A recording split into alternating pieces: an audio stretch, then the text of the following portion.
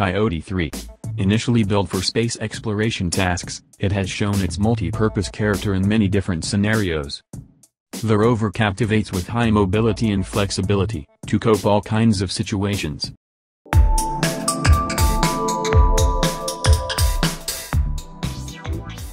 Other than space, Coyote 3 can also be deployed for search and rescue tasks on Earth.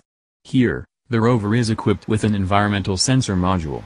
Using the camera and laser scanner, the operator gets a clear overview of the surrounding, and can safely operate the rover.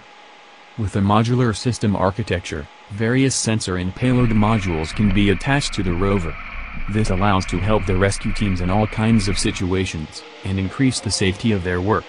Coyote 3 provides even the possibility to operate fully autonomous, and explore extensive areas.